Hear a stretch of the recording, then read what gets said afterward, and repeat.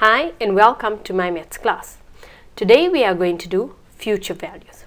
Now future values means that the bulk of the money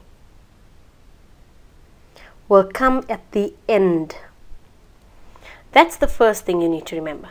The second thing you need to remember is that future values, like all annuities, stop at the last payment.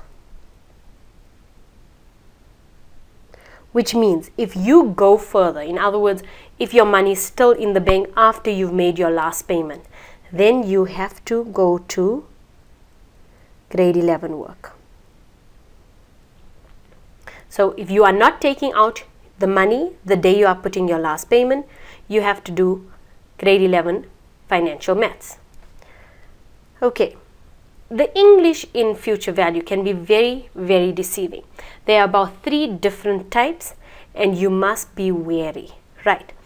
Usually the amounts are easy, it's the N that is a problem, right? Let's start with the following, right? Right. If you take a timeline and you say that you're investing 1,000 Rand.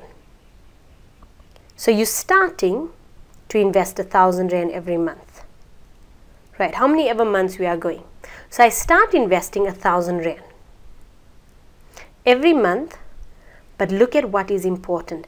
I'm starting immediately. So I'm going to make a deposit right now. So it's the 1st of January and I'm making a deposit right now. And then I invest for 2 years at 15% per annum compounded monthly. Now, if you are investing monthly, that means end of January you're going to invest, end of February. You're going to basically invest every end of the month till the end of the 2 years. So which means by December, after 2 years, you're going to stop. Now, if I tell you 2 years, how many payments are you making in 2 years? Remember, 2 years at a monthly payment will give me 24 months. But if you started immediately, it means that you had 1 extra payment because you started now and then you went end of every month. So end of every month means January, February till December, January, February till December gives me 24, but because I started immediately, I have 1 more. Working the future value, you want to calculate how much money you will have in the future. How much am I investing? I am putting in 1,000 Rand every month. So look, it's a consistent payment. It's not like one is 1,000 Rand, one is 300 Rand, one is 500 Rand. It's a consistent payment of 1,000 Rand because I had told you at annuities, you have to have fixed payments. So I know my payment is 1,000 Rand. My interest is 15% compounded monthly. Now if it's compounded monthly, I'm dividing by 12. Which gives me 1/80. Now the N is where you have to be careful. So we know we have 2 times 12, which is 24. But since I'm starting immediately, I have plus 1. So my N is actually 25. Right. Now, look at the formula. If you are not familiar with the formula, look on the formula sheet. Even if you are familiar with it, look on the formula sheet because sometimes we're just careless. Now, the future value is equal to x into, and then a double bracket, 1 plus I, close brackets, to the power of n minus 1 all over I. Fill in what we have. We have 1,000 Rand. 1 plus my I is 1/80.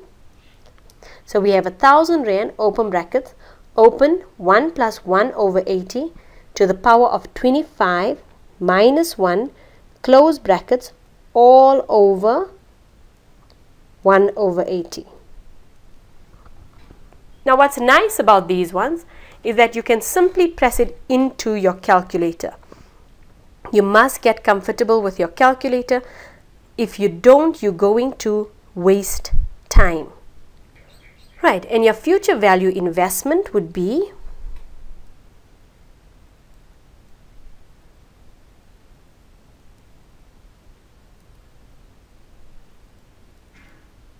your future value would be 29,135 Rand and 44 cents.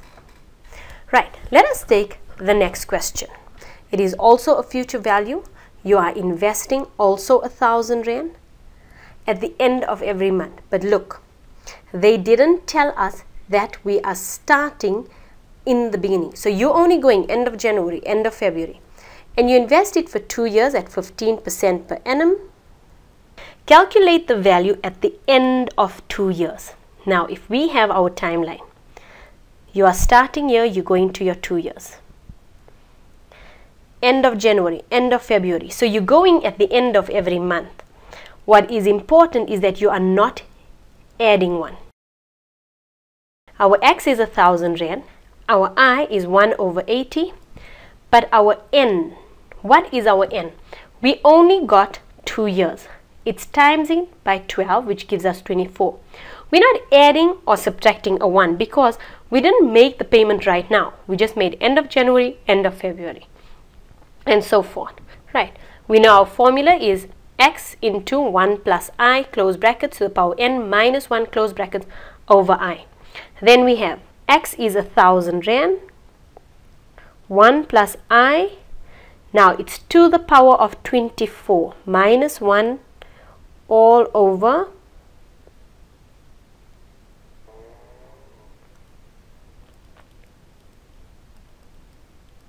right.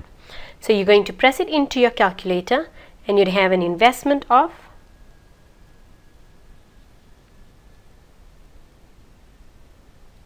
27,778 Rand and 8 cents. Again, the emphasis is on N. There was no payment immediately, so it was a simple times by 12. This is the third style and by far the most challenging.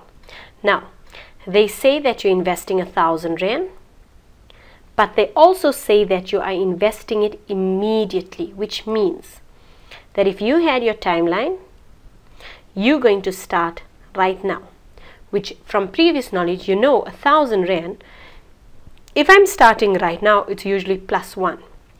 But look at what they're telling you.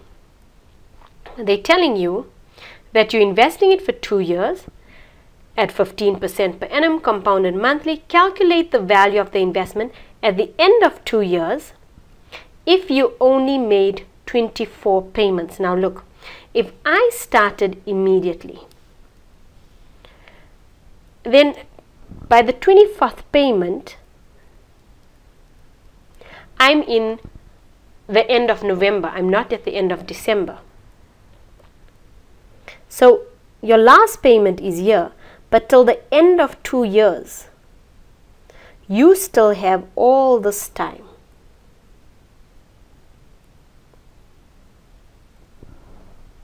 We know we are using the future value formula. We've got that our payment is 1,000 Rand. We know that our I is 1/80. Now N, it's usually 2 times 12, which is 24. You should have added 1 because they said we did a payment immediately. But they are telling us that we made 24 payments, which means they didn't do the last payment. And that's how come we only have 24 payments. Now, if you substitute, right, it's exactly like the previous one. So we have 1,000 Rand, open brackets, 1 into 1 plus 80 to the power of 24 minus 1 over 1/80, which gives us 27,788 Rand and 8 cents. But from your knowledge, you know that this rule stops at its last payment, which means that this amount is only working till my 24th payment. But that is not the date I want. I want to know how much money I have at the end of 2 years. What that means is you now have to go to grade 11 work. Your P is how much money do you have on the last payment? How much money do you have in the bank at this point? So we have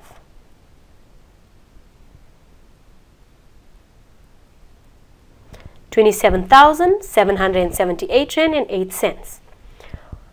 Our interest is still 1/80. But for how long are we keeping it in the bank? We are keeping it in the bank for 1 month.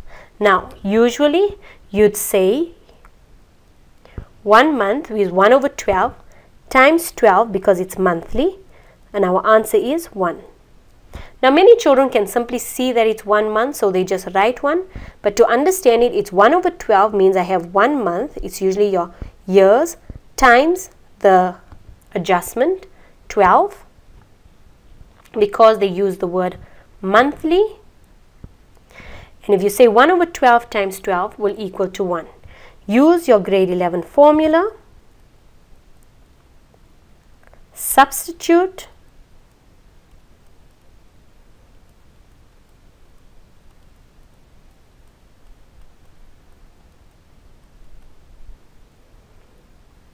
and you'd get 28,135 Rand and 44 cents.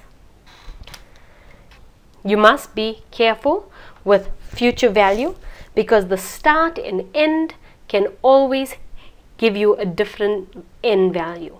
And if you don't read correctly, you'd get it incorrect. Thank you for watching.